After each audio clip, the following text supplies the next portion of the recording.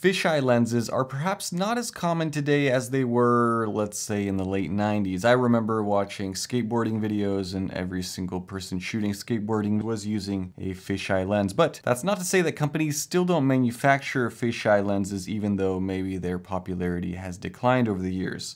This is a brand new one from a company called Astrhori. I've reviewed a couple of their lenses on this channel, and this is a 12mm F2.8 full frame fisheye lens that I'm not going to spoil it for you, but it's pretty good. It comes in a black box with some nice foam padding, keeping the entire lens safe. There is a little manual, and that is it. The lens comes with a plastic rear lens cap and a large friction mount front lens cap, and this is where I have my first complaint. The lens cap for a fisheye lens is important because the front lens element is large and protrudes quite a bit. The problem with this cap is that the little felt inner liner comes up in spots, and it has already left some sticky residue on my lens hood, and it makes removing and replacing this lens hood, well, difficult. Onto the lens. It is a heavy one, coming in at 762 grams. That's over 1.5 pounds of metal and glass. It feels solid as a result, with good finishes and tolerances. Starting at the rear, there is a metal mount with no electronic connections, no weather sealing. It's a simple lens. Moving up, there is a fisheye lens label next to a very clicky aperture ring. 8 clicks moves you from f2.8 to f16,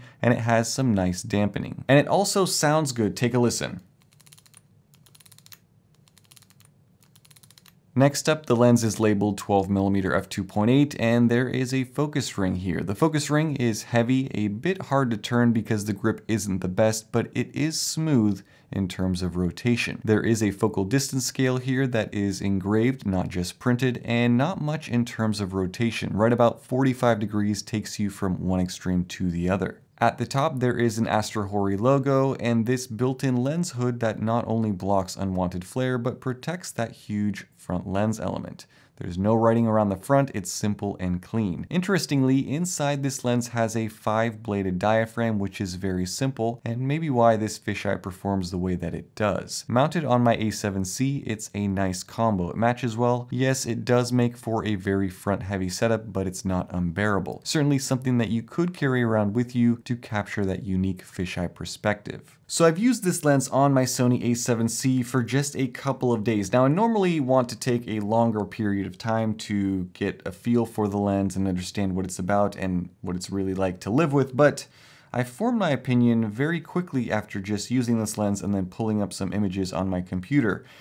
And if I had to simplify everything, really this lens only has 2 problems, which is not bad at all. The first problem is the flare performance. It creates some very evident, kinda strange flares. This is somewhat to be expected with a fisheye lens because of that huge front lens element and the fact that you are getting greater than a 180-degree field of view with this lens on a full frame sensor. But there are some interesting rainbow effects with the flare at times as well, which is unusual. You might like it, you might not, but it is there. And the second problem is corner performance, and that is it. In terms of overall sharpness, this lens is excellent. Wide open at f2.8, you get remarkably good performance across, I would say, 80% of the frame. But then those very corners and edges, they get a little soft, and you start to see some chromatic aberration show up as well. And this is unfortunate because for the most part, the rest of the frame doesn't suffer much from chromatic aberration. It's unusual for me to see so little of it on a fisheye lens, especially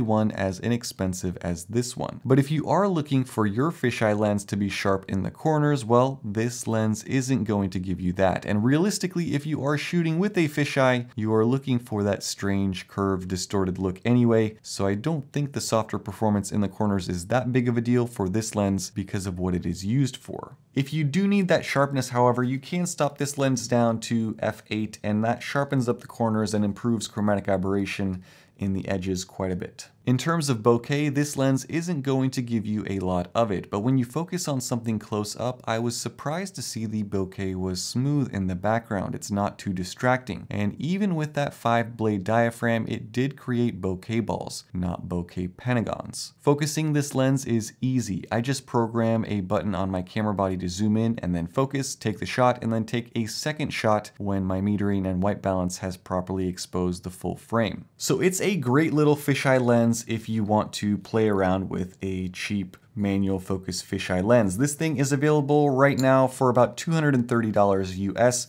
It's available in Sony E-mount, Nikon Z, Leica L, and one more that I'm forgetting, but another mount as well. I think it's the Canon RF. And really, when you think about it, for $230, there is a small handful of lenses that are even available for Sony full frame. So in my mind, this little fisheye is quite the bargain. And the other thing to realize is that with just a few tweaks, you could crop in and correct some of this distortion and create perfectly usable ultra-wide shots with this lens. Yes, it's more work than just aiming and clicking, but this lens is significantly cheaper than any other full-frame ultra-wide prime lens out there. So that is my review of this lens. It's better than I expected, with good chromatic aberration performance, excellent sharpness, it's easy to use, it's built well. As long as you're okay with the less than optimal corners and the iffy flare performance, it's not a bad one. Let me know what your thoughts are down in the comments section below. If you are interested in reading more about this lens or possibly purchasing it, I'll leave a link down in the description as well. And if you really just want to get it for free, then you can leave a random comment down in the comment section. 3 days from now, so that will be Friday the 30th, I believe, I will pick a random comment and contact you, and you can send me your address. I will ship this out to you free of charge, so you can get your hands on a free ultra wide angle fisheye lens. So that's going to be it for this review. Hope you guys enjoyed it and you learned something from it. Stay tuned for more. Have a great day. Thank you, and bye-bye.